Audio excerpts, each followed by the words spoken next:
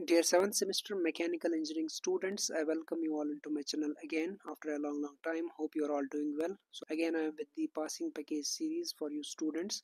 So today I am with your first subject of your 7th semester, that is automation and robotics. So this is newly added subject to the 2021 scheme students.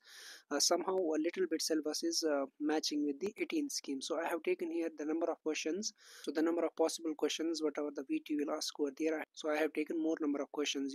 You can refer these questions in order to score in this particular subject, right? So the subject code is 21ME71. Let us discuss here module wise the important questions which we will ask. Actually this time we don't have any reference paper for this subject, that is why I have taken number of questions. Okay, so you have to go through these varieties of questions the VTU may ask over there.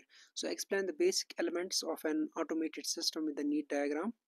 Describe advanced automation functions with examples, and differentiate between process industries and discrete manufacturing industries with examples. This is the possibility.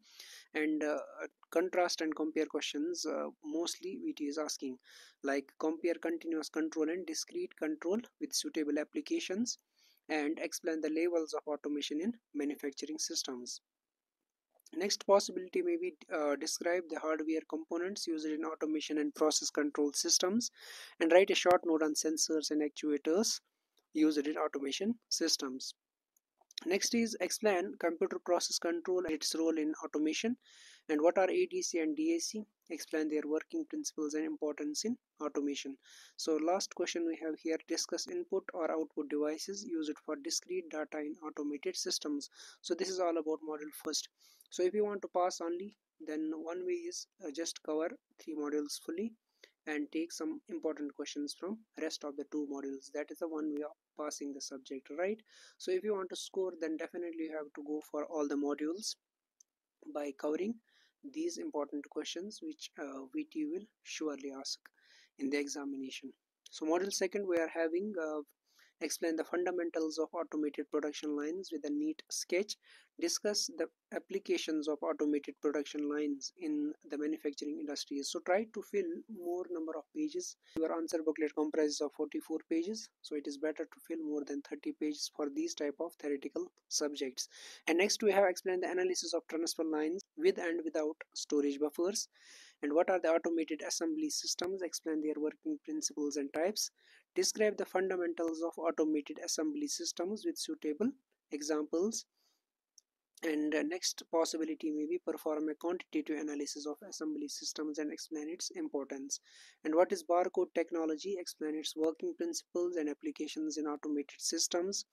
Explain the concept of radio frequency identification, rift and rift technology and its application. Next we have describe various automatic identification and data capture technologies, and compare barcode technology and rift in terms of working advantage and application. You don't have to remember all the theoretical portions, just write down the key points and try to understand the concept. Then you can write down in your own words whatever you have understood from those type of concepts in the examination, right? So you can also refer ChatGPT for your preference.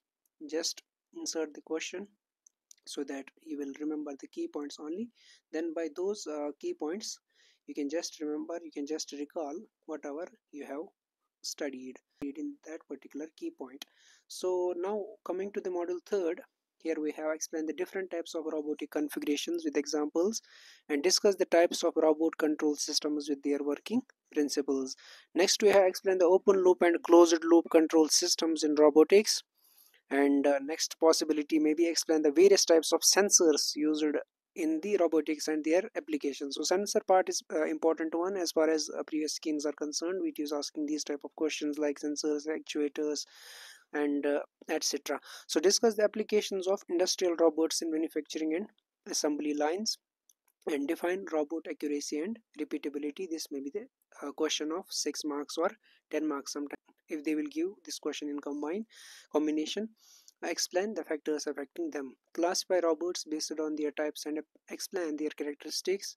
and explain the concept of degrees of freedom in robots with examples, and state and explain Asimov's law of robotics, discuss their relevance in modern robotics, and what is dynamic stabilization in robots, explain its importance. So these are the 10 questions from your model 3rd.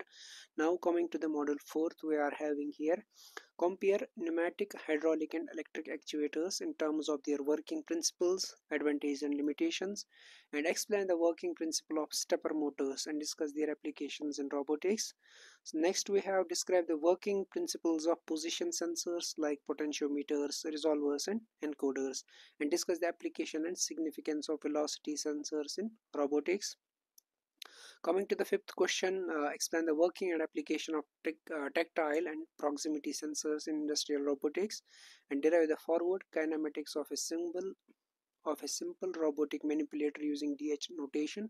And what is DH notation? Explain its importance in representing robotic kinematics with an example, and derive the transformation matrix for a robotic arm using DH parameters. So this is all about model 4th. Now coming to the model 5th, explain the levels of robot programming with examples. What are the key requirements of a robot programming language? Discuss the common problems associated with robot programming languages. Describe the concept of offline programming systems and their advantages, and what are the central issues in offline programming systems. Last three questions we are having, explain the process of automating subtasks in OLP systems with examples, and write and explain a simple robot program for a pick and place operation. So pick and place operation is most important one. Compare online and offline robot programming in terms of flexibility and efficiency. So these are some varieties of questions which we will ask. So I have already told you this is the new subject for the 2021 scheme, so there is no paper for your reference, so better to just have an eye on this particular important question. So in this way you can ask the questions in this particular subject. So I wish you all the best for your examinations. Make sure you will just refer these important questions to pass the subject and also score in this particular subject. Thank you.